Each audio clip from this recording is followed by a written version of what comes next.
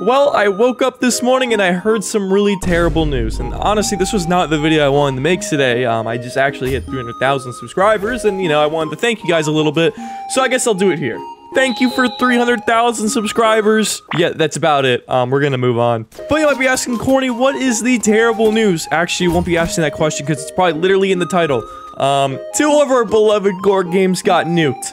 And I mean literally just nuked, gone off the face of the earth, never seen ever again. So how about we back up the timeline a little bit and let's talk about maybe why these games got banned.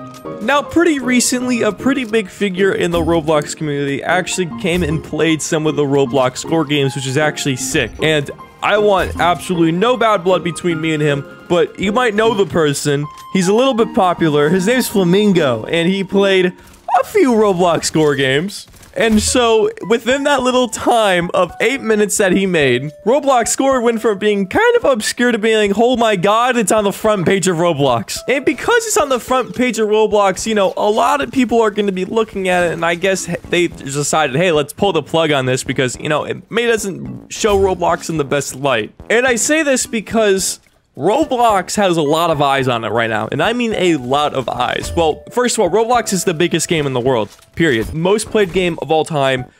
Pretty wild, right? But we also have the fact that the Roblox engine is getting crazier and crazier, and they're announcing the Roblox Game Fund, which will, I think, fund games so they can make cool stuff. We have Roblox Frontlines that just came out, and a whole bunch of other games that are coming out that are taking the Roblox engine to the next level. Which is funny because, Roblox gore has been doing that for the past, year and a half now, so. But this isn't just a one-off thing. The reason why I'm making this video is not because one game got banned, but because two games got banned at the same time. And if you're wondering what two games got banned, not surprising whatsoever, Redbox 2 got banned. But what's very surprising and actually really concerning is the fact that Neighborhood War got banned. Yes.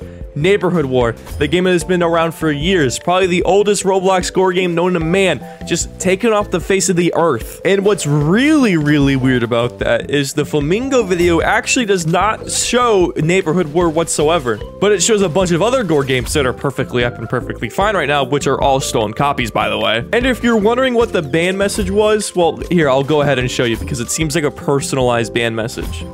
Banned for 3 days. Moderator note, Roblox does not allow the use of gore content. Your game, Redbox 2, has been permanently suspended for having inappropriate content. This is a violation of our terms and service. Please note that the development of group games falls on the game's group owner. Please ensure that your group's developers are not creating games that violate Roblox terms of service, yada yada yada. You guys know the rest. And so you're probably wondering what's the future of Redbox 2? It's looking kind of grim. The owner of Redbox 2 put in their Discord, bye guys, with the skull emoji, meaning that he's dead probably, and he shows the picture of Redbox 2 being banned, and then he posted a funny meme about, about Redbox 2 being banned, which I'll play right here.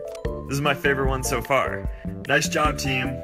And as for the Neighborhood War developer, I couldn't find a Discord or anything, but what I've noticed is that their profile is also content deleted. So it doesn't look like these two games are going to be coming back anytime soon. I would say maybe Neighborhood War might come back because it's such an iconic game and it's such an old game that the developer will probably figure it out. But as for Redbox 2, it's probably over. However, this isn't the end necessarily because there is still one group of people that are still actively working on terrible, terrible things for Roblox.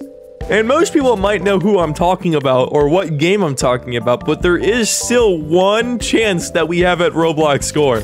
Now, chances are Roblox is watching this, so I'm not gonna say it out loud, but I will leave a link in the description down below. And I talked to the dude, and it doesn't look like he's gonna be taking down his game anytime soon. I feel like he's probably just gonna ride it out at this point.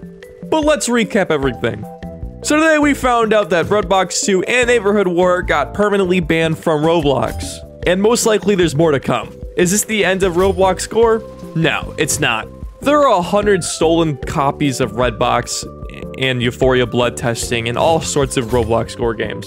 So I don't believe that it'll be gone anytime soon. However, with these leaks, it's also important to know who actually made these gore games. And please, please, please, if there's one thing to take away from this video, please remember that these two individuals were responsible for so much good times on Roblox. And sadly, with the fall of Redbox 2 and Neighborhood War, 1,000 copies are going to come up, probably all with cash grabs. So just be prepared. But I'll keep you guys updated if anything happens with the two games. Like I said, it's looking really, really grim for them. So who knows? But if you guys enjoyed the video, hit that like button. If you guys really enjoyed the video, hit that subscribe button. And let me know what I should do next in the comments, because honestly, I love making these commentary videos. Anyways, guys, I will see you guys in the next one. Bye-bye. And thank you for 300K.